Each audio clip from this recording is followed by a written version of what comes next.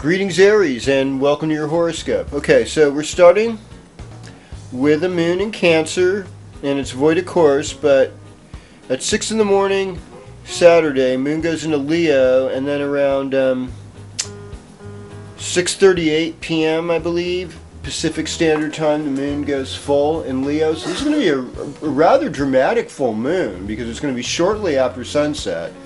You got this gigantic moon rising, and it should be awesome. So if it's clear, we'll enjoy it. If it's raining, well, we'll be grateful for the rain. You know, that's the way it goes sometimes, or snowing, depending on where you live.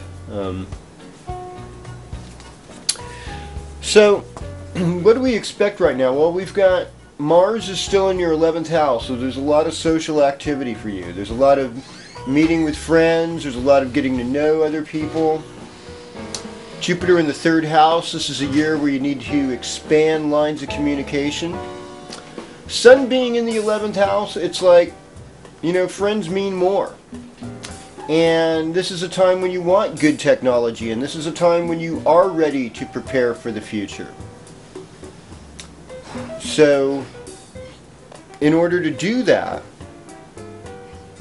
you need to maybe take a little bit of a risk.